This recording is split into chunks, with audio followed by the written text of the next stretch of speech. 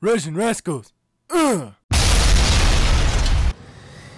bro, mate, they've done it again. The what is wargaming. What's up? My name is Jack Cypher. Today on Rush1n Rascals, we're going to be comparing the just released Centurion RAAC 5-1 Dingo, lovely name there, and the T26E4 Super Pershing, both Tier 8 premium medium tanks of similar likeness. So why are we comparing these? Well, these tanks, while very different, are also characteristically very similar. The similarities lie between the 190 alpha gun and the amazing armor that these things do have. Now, while they are very separate when it comes to speed and flexibility, they are very similar in other aspects. So first, let's talk about the Centurion. Centurion has absolutely beautiful armor, just like the Super Pershing, with a mantlet of over 400 millimeters of effective armor and around 300 effective millimeters of armor on the whole. Geez, my words are not working today. Anyways, so this thing is an absolute beast when going into a hold down scenario. Now, where it will not work is kind of on flat terrain. Now, while this is not a hold down scenario, it actually worked very, very well for me. We were able to farm up quite a bit of damage in this game, and while it was nothing stunning, it was still pretty good.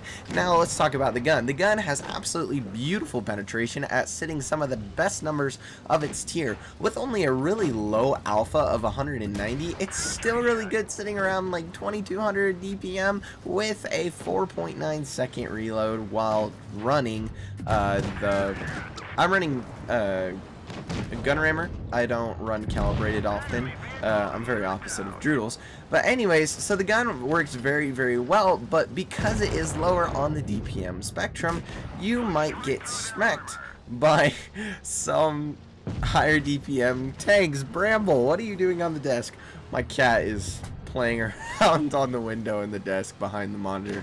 Anyways, so this tank overall is super solid. It's not one of the best tanks that you can get your hands on.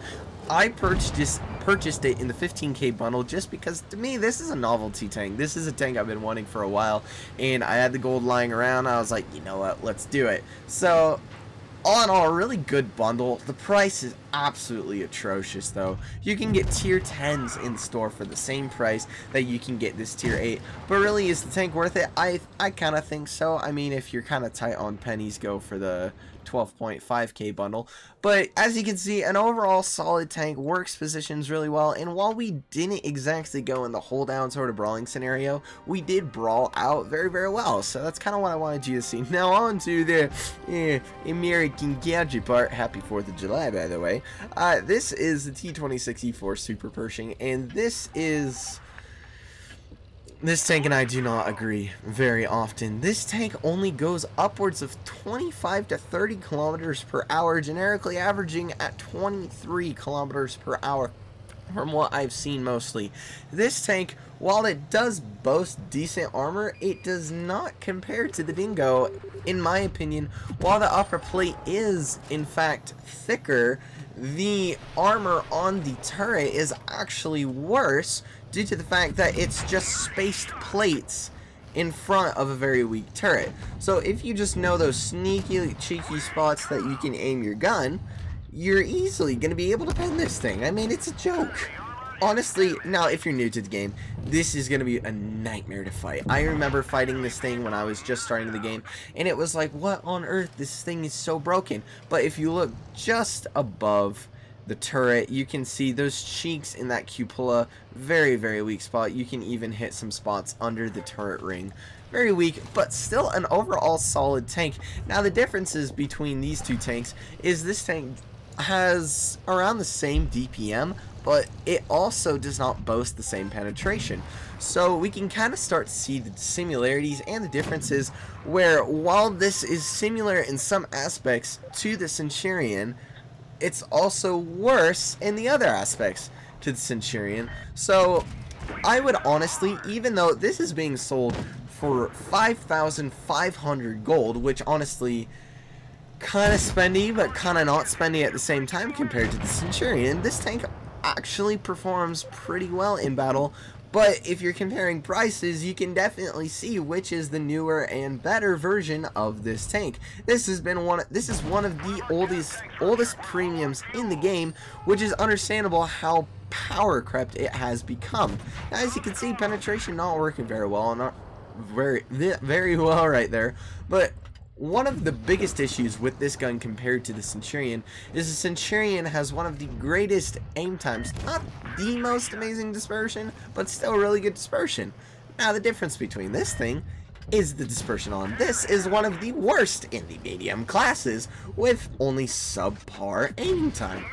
That is very, very difficult to work in scenarios like this, where I could have penned that shot in the side of the motion, but instead we shot the 2-inch thick rail of the boat.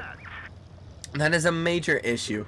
Also, another big weakness that the Centurion does not exactly withhold is this thing has massive track wheels, and they're easily penned if you just angle a bit, while the side armor of the Centurion actually counterparts that, where generically you can just angle just a teeny tiny smidge and you don't have to worry about getting penned in the tracks.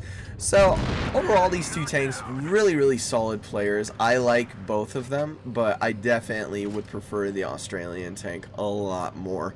So in my opinion, both deals are definitely worth it. I would say if you're a collector, I would go for the Dingo, but otherwise, just wait for it to come into the store at a cheaper price. It's honestly gonna be so much more worth it then.